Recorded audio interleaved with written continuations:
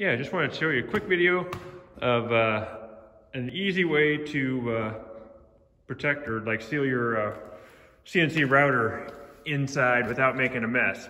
So I bought this Shapeoko router a couple weeks ago, and I was like, well, crap, how am I going to keep this from making a mess? So my building is kind of like a half basketball court, half like 3D printing and other things, and I really needed to keep the sawdust and everything from getting inside the little holes in the tiles and things like that.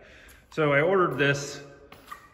What this is a soccer, like one of those soccer mom deals where you, like for weather protection, and I turned it on its side. So it has a zipper, so when I'm actually, going to do something here, like I just zip the whole thing up and then I just stick the cords out the bottom there, and so the whole thing just runs inside. You can see I ran a job in there, and all the dust and stuff just kind of stayed on the inside. I got just a little bit where I unzipped it there, but other than that, it's all stayed inside there and did pretty good. So hopefully this gives you a good idea. I don't know if this is the greatest idea, but this is what I did as a cheap, easy way to enclose my CNC. I'll probably do something more permanent later, but for right now, this is what I've got going. Hope this helps. Thanks.